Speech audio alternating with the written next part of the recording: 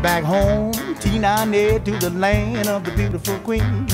I'm going back home to my baby. I'm going back to New Orleans. Gonna see Nene, my parent, cousin, and my ma and pa. Gonna plant my feet on Rampart Street and be there for the Mardi Gras. I've been to Cuba, South America way. I've been to Euro, Mexico is okay. Over in France, the chicks are really fine. I get my cakes below the Mason-Dixon line.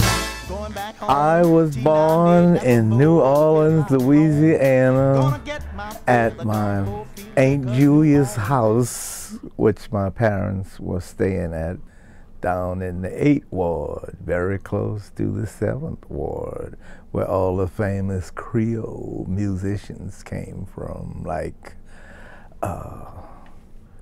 Jelly Roll Martin. We the same color. Anyway, I was born in 1941, June 23rd. I went to Corpus Christi Elementary School, and from there I won a 4-year academic scholarship to attend St. Augustine High School and the Purple Knights. And after that, I went to University of New Orleans for a brief period, and then I got married. But after, you know, I got divorced, I went back to school and finished, and I got a degree in business administration from Southern University in New Orleans. My mother said of all her children, I cried the loudest. See, I could hear him crying all around the corner. She knew I was going to be a singer. And to solidify her belief, she adhered to an old Creole tradition, superstition, whatever you may call it, that said, if you want your child to grow up to be a singer, you have to cut his nails under a fig tree. Well, fortunately, we had a fig tree in our backyard. So when I was a young boy, you know, like a child, my mother cut my nails under the fig tree. My mother recognized my talent at an early age because she played the piano, and she would get me to sing for all of her friends who would come over because she wanted to show me off in front of all her friends. And I was so shy, she had to make me sing. Sing! So she would play the piano and I would sing. And what really encouraged me to become a singer, one of her friends said, "Oh my God, what a beautiful voice." And she gave me a silver dime. And you know, a silver dime was like $100 to me back in those days. So I said, wow, you can get paid for this? And so after that, you know, they couldn't shut me up because I thought I would get money every time I sang. But, you know, she put me in the boys' choir when I was in elementary school, and of course, she didn't get paid for that. I kind of naturally gyrated to the guitar because my family is a family of string players. You know, my mother played the piano, my grandfather played the banjo, my oldest sister played the violin and the viola, so I had a natural affinity to a string instrument. Of course, I didn't know that, and there was a ukulele hanging around the house when I was a kid. I'd grab the ukulele and try to pick out little melodies on it, and then I went to the piano and I tried to just play little melodies that I was familiar with, that my mother, you know, would sing songs and all, and I just tried to be picking out the melody till I got them letter perfect. And what really got me into the guitar was when my older sisters were in high school. There were a lot of high school dances back then, and they would, in order to raise money for the school, they would throw these high school dances and hire rhythm and blues bands to get the teenagers out to come and dance and buy the tickets to raise money for the school. Well, lo and behold, my mother had so many children, she couldn't act as a chaperone. So, take your little brother John with you. Oh, we don't want to take him. Go with her, because I can't be your chaperone. So I was the quote-unquote chaperone for my older sisters when they would attend the high school dances. They went to like St. Mary's Academy, Xavier Prep, and I would tag along with them, you know. But when I heard those rhythm and blues band, soon as I got in there, I'd go straight up to the bandstand and just sit there the whole night looking at the guitar players, because I had the unique honor and privilege of being exposed to some of the best guitar players in town that played in those rhythm and blues band. One of them was Snooks Eaglin.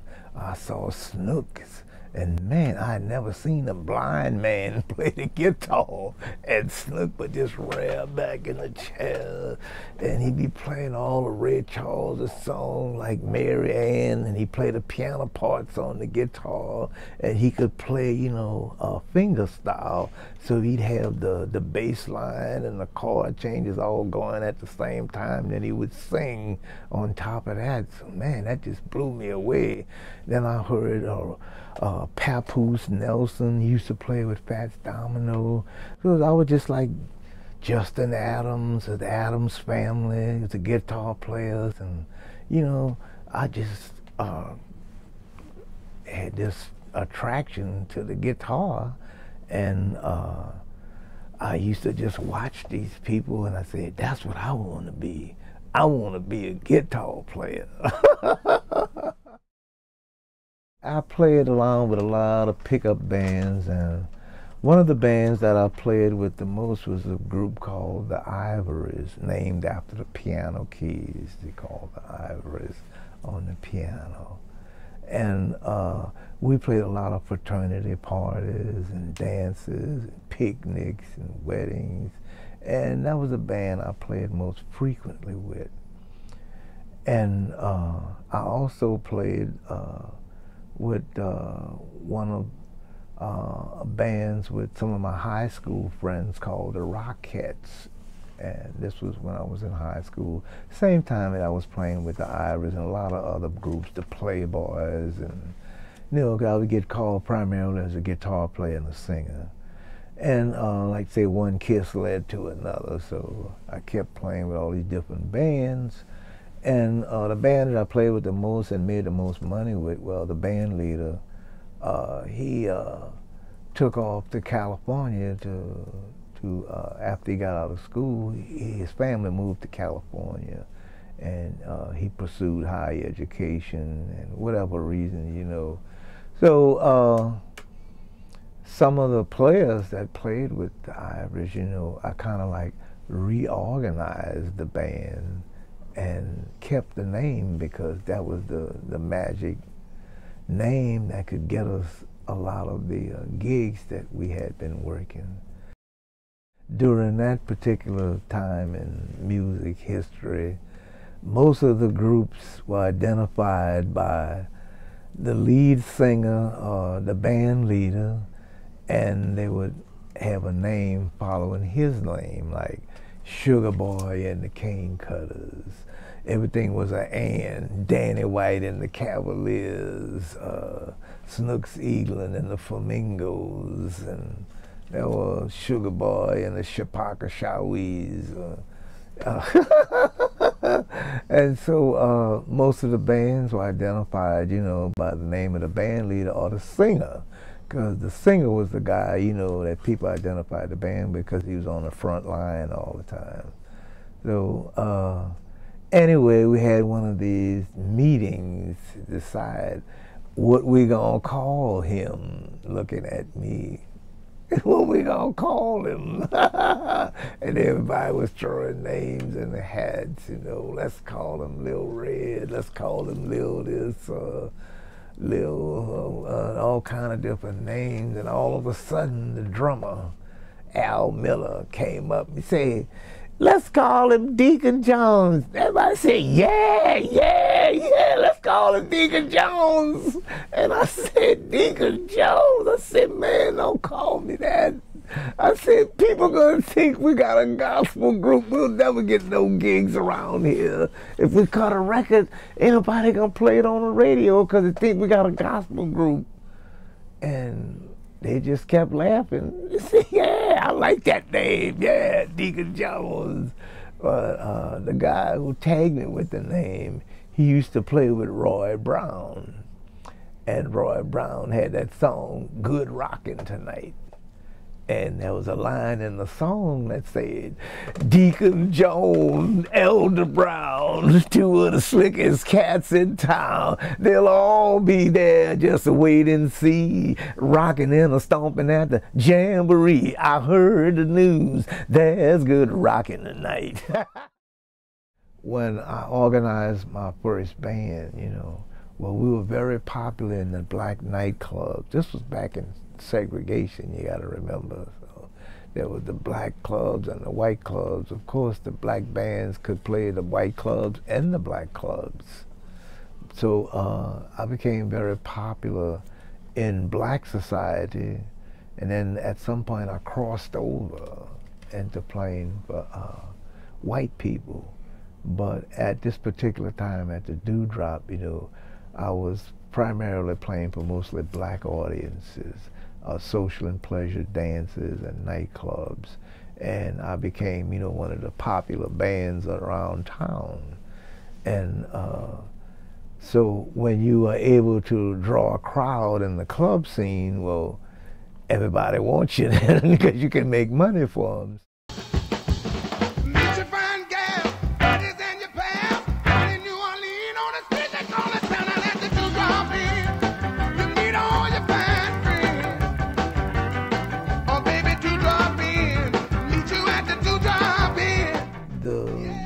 Pinnacle of all the nightclubs back then was the Dewdrop, because the Dewdrop was the showplace of the stars, and everybody who was anybody played the Dewdrop. So when the word got out that we were a popular band, well then, we got to play at the Dewdrop, and the Dewdrop was the only place in town where there was a floor show, and that's why the Dewdrop was the most popular club in town. And we used to put on a little skit ourselves with Deacon John and the Iris, and we'd dress up in our tuxedos. We had different colored jackets for every day of the week. And anyway, I was playing there one night, and I was, had a reputation as a good guitar player and singer. So in walks Alan Toussaint. And he used to hang out at the Dewdrop too. So did Dave Bartholomew, Huey Smith, Eddie Bull, all of the people who were doing a lot of the recording sessions during those days. And so Alan Toussaint just walked up to the stage, introduced himself, and asked me would I like to join him on some recording sessions. Man, my eyes lit up like they were on fire. What? I said, sure. Because, if you were good enough to play on a recording session, well, that meant you had arrived, You were like one of the mainstays, of the New Orleans culture, if you could play good enough to play on a recording session. So that was like a feather in your cap as a musician. You were good enough to play on recording sessions. And it also meant, there was another revenue stream coming in because you got paid for the recording sessions. And you could make the gigs too, because most of the recording sessions were in the daytime, or they would be during the week when most of the gigs weren't happening, like on a Monday or Tuesday. That's when they would call most of the recording sessions, because most of the musicians were available. And one of the reasons, that I was chosen, for these recording sessions, because I was available. And once you get into a quote-unquote clique, because it was a hand-picked bunch of musicians that played for the majority of the recording session. And once you got in that number, other people would seek your services too. Yeah, let's get the one that played on Mother-in-Law, because they thought, you know, you had the success formula, that if you played on this hit record, you know, let's get him on this record, so it'll probably be a hit if we got these kind of musicians. One of the first recording sessions I participated in was Ernie Cato. You know, like when I got that famous call from Alan Toussaint, who was in the Dewdrop. "See, I like the way you play guitar," and boom. The next couple of days, I was in the studio with Ernie Cato's on "There's a Will, There's a Way." That was one of his classic recordings. You know, it wasn't a big hit like some of the other ones, but that was the first step. And, you know, I played on Mother-in-Law, Tainted the Truth, and Fortune Teller, Lipstick Traces, and I played on some with other producers besides Alan. There was Harold Batiste, and there was Wardell Cozaire, and there was Eddie Bowe, and Dave Bartholomew. They all were doing recording sessions back then on the different artists that they produced. So I played on some with Hugh Smith. I played on some of the hit songs that I played on, but like Barefoot and It Ain't My Fault, It's Raining, Rule of My Heart, Hitting on Nothing, Come On, Let Me Show You Where It's At, and I Like It Like That, Chris Tanner, Land of a Thousand Dances, Something You Got, Big Chief, Teasing You, Working in the Coal Mines, Love of Love, Ride Your Pony, and a whole string of, I played on, I think I could safely say like a huge percentage of the minute sessions with Alan Toussaint. I was on the majority of the classic rhythm and blues that came out of that period. And besides Alan Toussaint sessions, I also played sessions with Edward Frank.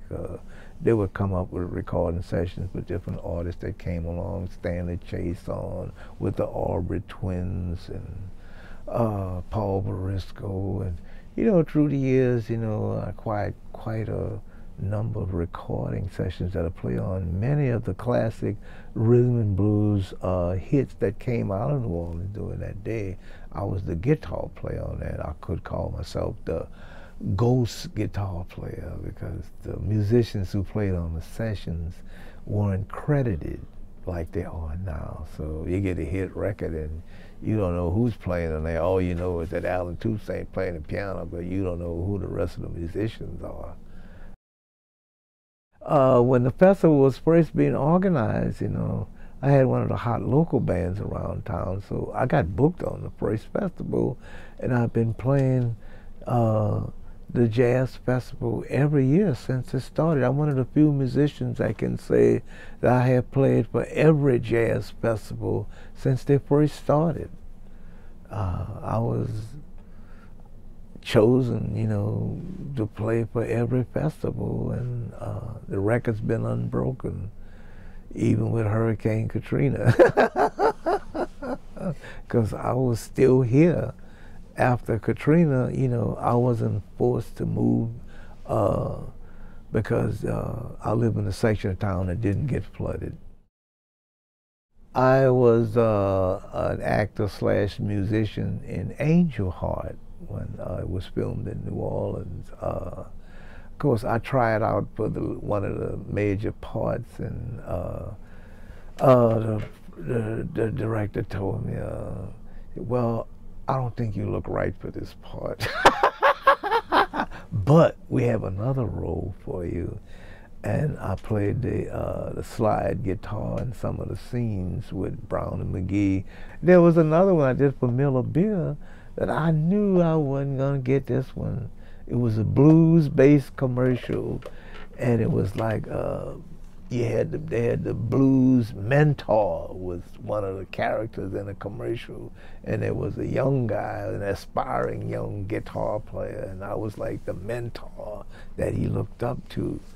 And man, everybody auditioned for that commercial. Gatemouth Brown, Sun Pie, Danny Barker, Wolfman. Oh man! And I looked around in the room and I said, "Oh God, I know I ain't getting this one because I know I don't look black enough to be a blues man." And I just went, you know, and I got the second call, and then when I finally got selected, I started crying. I said, "Man." I said, well, I didn't cry right away. I was elated, you know. And I said, "Man, well, out of all of these people, why did you pick me?" And he said, "We like your smile." And I started crying. I said, "Wow, sometimes it don't matter, you know." He said, "We just like your smile." Well, through the years, you know, a lot of musicians have played in my band, you know, that have gone on to bigger and better things and established their own careers, and, you know, in many ways have surpassed, you know, my own. Some of the example I can give you is like Zigaboo Motorlease with the Meters. He started out playing for me when he was in high school. And he played with me, and so did Art Neville, James Booker. Many of the musicians who played in my band have gone on to bigger and better things, established their own career, made hit records like Willie T, and I could think of a whole bunch of musicians, you know, that have went on to bigger and better things, moved to other parts and established their own careers. But, you know, for me, I'm happy for them, you know, because I was part of their tutelage, and they'll come back and tell me, say, "Man, I learned a whole lot from playing in your band, which enabled me to be more successful."